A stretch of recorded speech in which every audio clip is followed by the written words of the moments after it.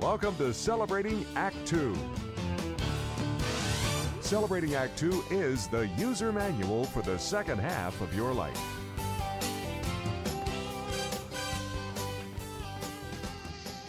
Welcome back to another episode of Celebrating Act 2. Today we once again have one of our favorite guests, John Mariani, the Virtual Gourmet, and my partner, John Coleman.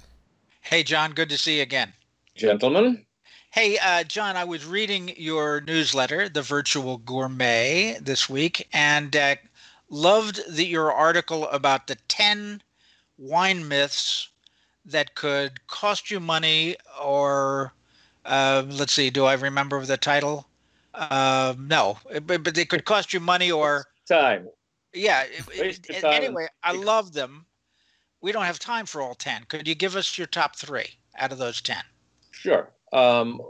These are well, I'll do the ones, the top 3 that people generally do kind of scratch their heads about and know about. That is that red wines get better with age. Well, a lot of people, all wines get better with age. No, first of all, just to get white wines out of the way. 99% of all the white wines made in the world should be drunk as soon as they are released or within a year or 2.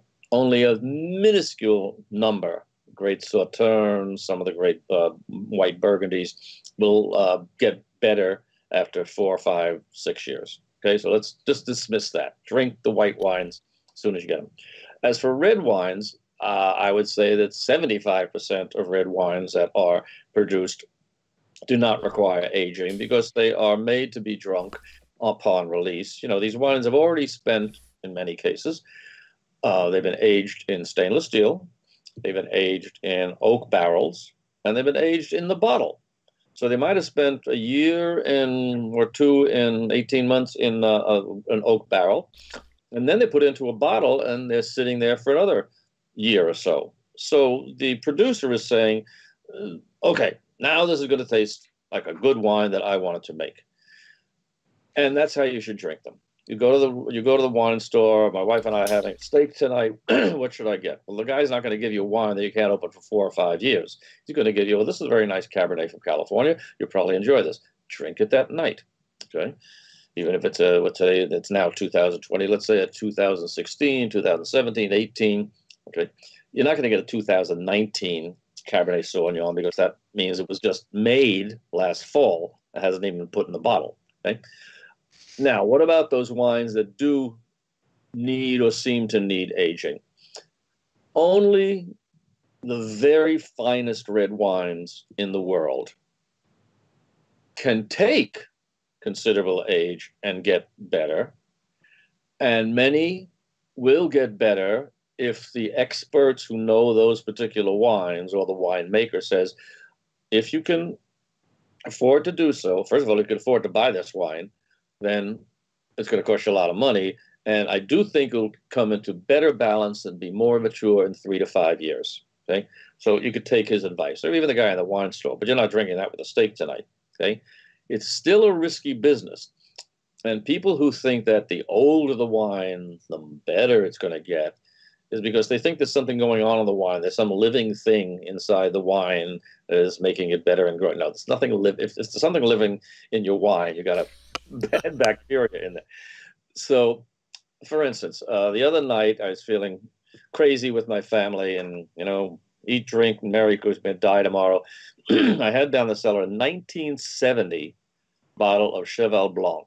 Cheval Blanc is one of the greatest of all Bordeaux and known for its longevity. And I've had some older ones. So I took the cork out of the bottle. My family's there with me. Pour it into the glass, swirl it. Oh, brother, right over my shoulder. It was shot, matterized, oxidized, undrinkable. And my wife said, well, let it get some air in it. After it got some air in it, it was even worse. So 1970 bottle of Cheval Blanc. So the key is drink stuff you're going to buy today, tonight, or next week, or next year. Unless you are a real connoisseur and can afford red wines of real noble character, you're just wasting your money. The wine's probably not going to get any better and may even get worse. You know, you bring up an interesting point, John, uh, I know. on the aging of, and your humility is just beyond any. But um, A little the more.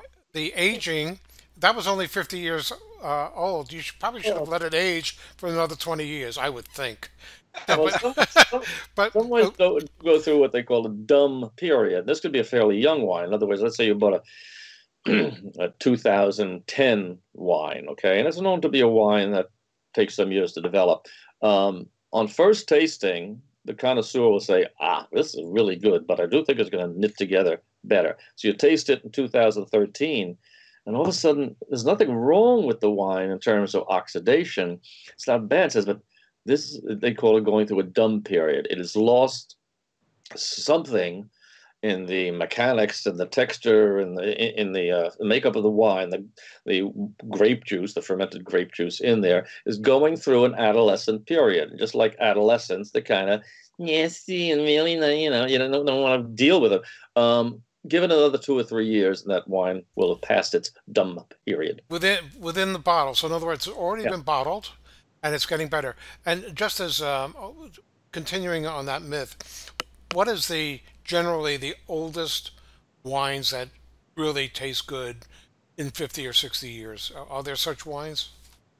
They would be the top of the line Bordeaux, like that Cheval Blanc that I had. But there's no guarantee at that year. I have had some wines that go back 80, 90 years and were remarkable that they were drinkable at all.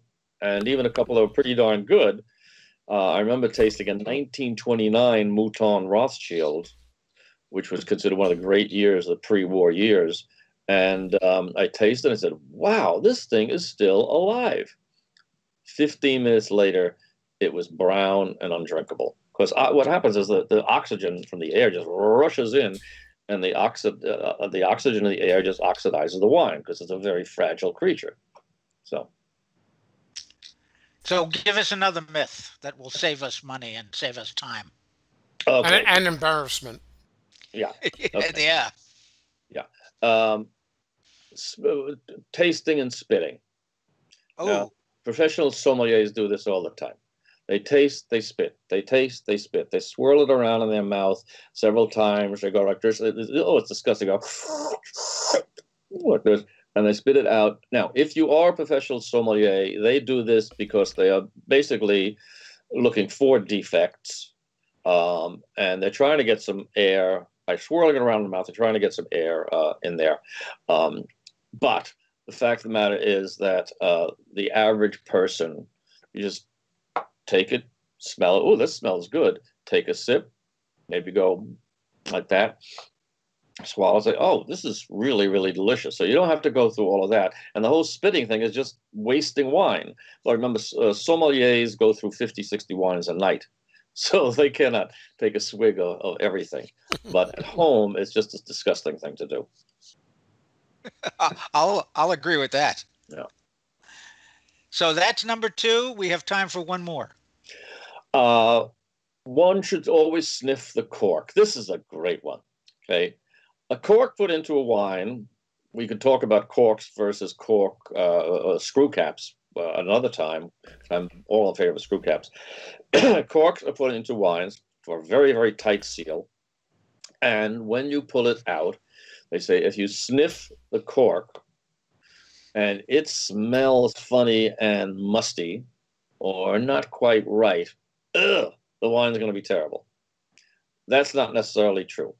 A cork is not the wine itself. Now, there are elements of the wine, flavors in the wine, chemicals in the wine, that will get up into the cork, because if it's been on its side, the cork's going to get some of the liquid of the wine there, certainly. And better is if you pull the cork out and the cork is cracked, stuff is cracked off it, not because you did a bad job of pulling it out, but the cork is really old and rotted. That's a better indication that you may have, excuse me, trouble ahead. But the best thing to do, as with tasting before, pull the cork out, take a look at it, and say, well, that's a nice cork.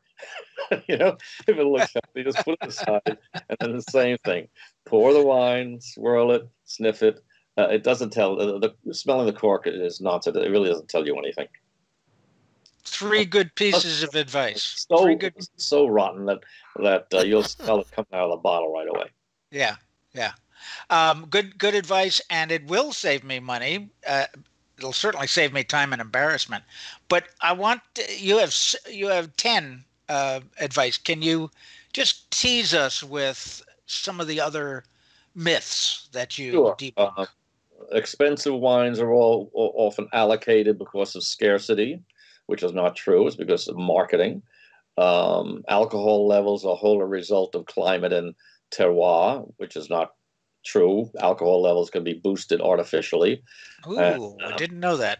Well, you'll know soon enough. Yes, when I read the article, yeah. And so there's a number of others that we could talk about another time, including the screw tops and why screw tops are in fact better for you. Yes, that's a good topic all by itself. Yeah. Thank you, John. Appreciate it. Thank you. See you guys soon. Yeah, and now before we go, we got to remind people that they can get the rest of the 7 myths on your virtual gourmet newsletter at johnmariani.com. And they can go, if they're not watching this currently, they can go find that issue in the archives. Right. And as a special bonus, just for our audience today and anybody else that they tell ever, you can go to youtube.com/celebrating Act 2. And in addition to other great single episodes that we have done with John, you can binge watch John on his own special playlist and spend hours with a good glass of wine and maybe in a nice meal ordered in from a local restaurant where you may have acquired that bottle of wine. There's a whole chapter on that. And enjoy yourself. But John, these are always wonderful pleasures to hear your perspectives, your experience, your years of going out and learning what's really most of us would hope to have a piece of, which is good food, good wine, and enjoying life. And never spitting. Swirl, but don't spit. That's another episode. With that, we should say goodbye. That's the best advice I can think of. Right, we're probably about 20 seconds beyond goodbye. See you next time, John. Bye-bye.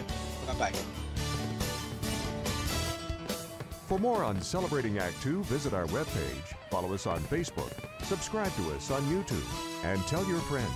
Celebrating Act 2 is the user manual for the second half of your life.